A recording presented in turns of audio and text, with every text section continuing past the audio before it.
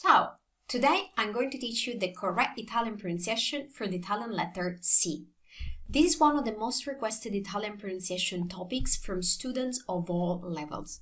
And the good news is that I've developed a simple and effective way to teach students how to pronounce the C in Italian all the time. And today I'm going to share it with you. I'm Valentina Stella, native Italian tutor, top-rated tutor on the language learning platform 𝗏𝗏, where I've taught more than 4,000 Italian classes so far. And if you want to learn the correct Italian pronunciation for the letter C, you will love this video. So keep watching and don't forget to give this video a thumbs up, and also make sure to subscribe to my YouTube channel right now for more. Just click on the subscribe button below this video. So first of all, how many sounds does the C have in Italian? As you can see from this comment by one of my wonderful subscribers, most people realize that the C can have many different sounds, and that's pretty confusing. Roy says, is there any rule in pronouncing C? In some words it sounds like S, in some words it sounds like K, and in some words it sounds like CH. Well, Roy, I understand this is pretty confusing, but you are not on the right track. So let's start with the most common mistake first. So the most common mistake regarding the Italian C is to pronounce the C as in English. So in English, this letter is pronounced as S. While in Italian, we never ever pronounce this letter with an S sound. After all, we already have a consonant for that sound, the S sound, and that's the S. So remember that the C in Italian is never ever an S sound. This letter is never S in Italian, ever. So, now let's talk about what the different sounds of the Italian C are. We actually have two C sounds in Italian. One is called the soft C, la C dolce. And the other one is called the hard C, la C dura. So now let's learn how to make the sound and how to know when to use one or the other, because that's the trickiest part. Okay, let's start with the soft C, la C dolce. The first thing you need to focus is that this C, la C dolce, is pronounced like CH in church. And as always, you can repeat aloud after me, so you immediately practice this and you immediately get this right. So, soft C, C dolce, is pronounced like CH in church. Ch, ch, ch, ch. This is the right sound. Now that we have identified the sound, when do we actually have this? Is there any rule that tells us when we need to pronounce the C in Italian like this? Well, there actually is a rule, and it's pretty simple. When the C is followed by E or I, then the C is soft. So I want you to notice something. The only thing you need to look at is the letter that follows the C. We do not care for what comes before. It doesn't matter if it's one C or two C's, because many students think that the pronunciation of the C changes depending on how many C's you have. Well, the double C emphasizes the sound of the C, but which sound you will make, if it's soft, dolce, or hard, duro, will depend on what comes after. So train your mind, train your brain to always look at what comes after the C. So when the C is followed by E or I, is pronounced as in church. So, c'è, ci, c'è, c'è, c'è, ci, ci, ci.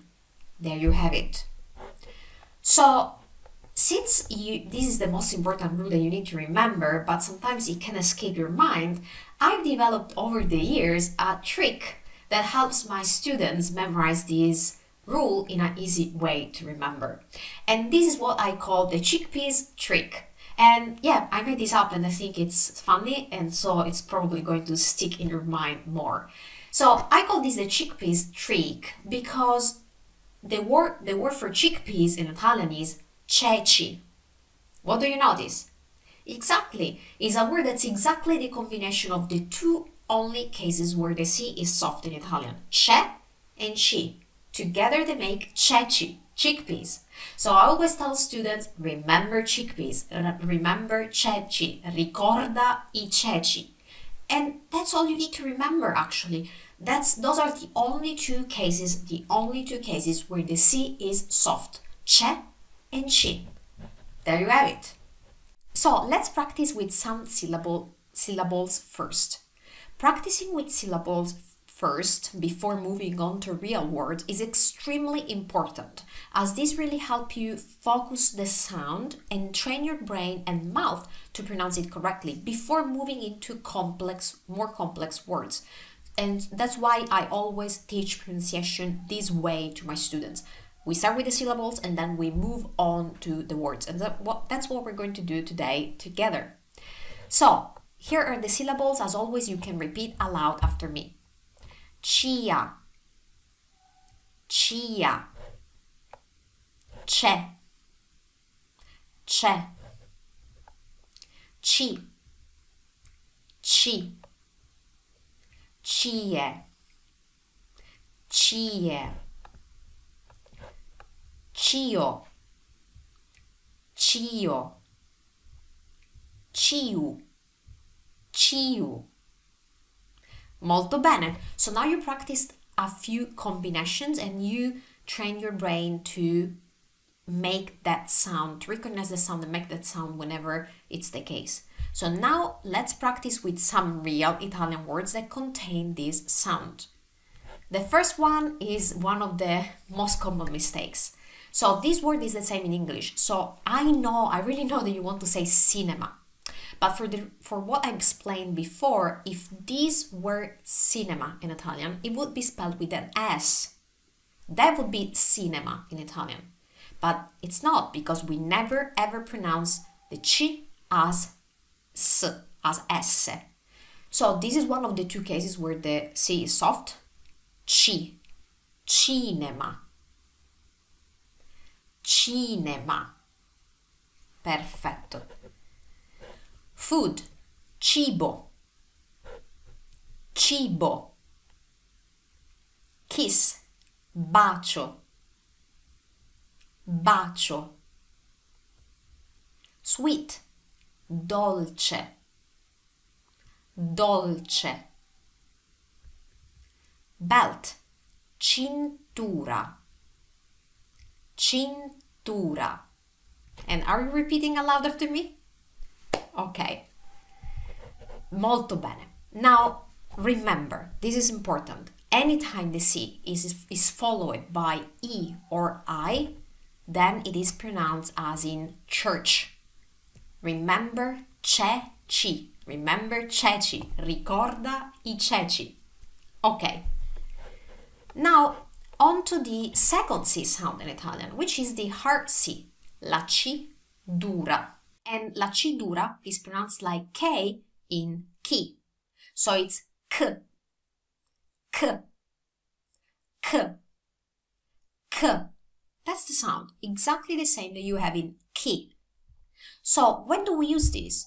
Well, we use this in all other cases. We use this when the C is not followed by E or I.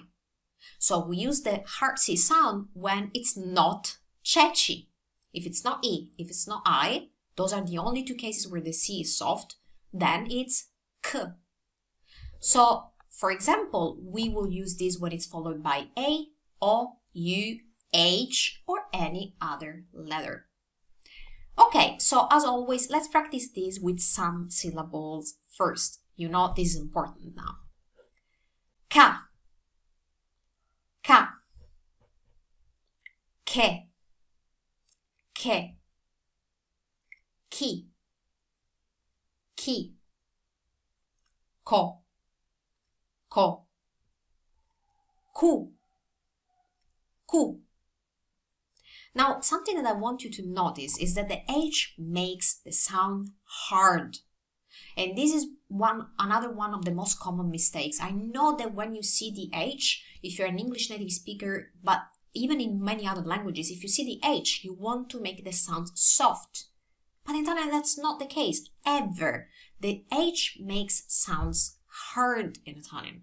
So if you have CHE, that's pronounced like che, che, che. If you have CHI, that's pronounced as chi, chi, chi. See? It's very different. If we remove the H for the first one, we wouldn't have che with the H, we would have che without the H.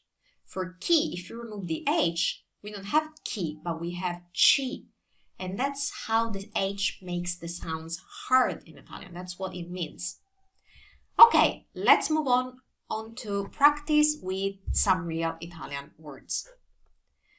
The word for Colosseum, this is the same. Colosseo. Colosseo. Hot. Caldo.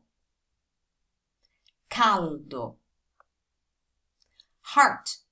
Cuore. Cuore. Nail for the hammer. Chiodo. Chiodo. Church. Chiesa. And in this word, you can really notice the difference between Italian and English. CH in English is church. In Italian, CHI is k, a hard sound. Chiesa.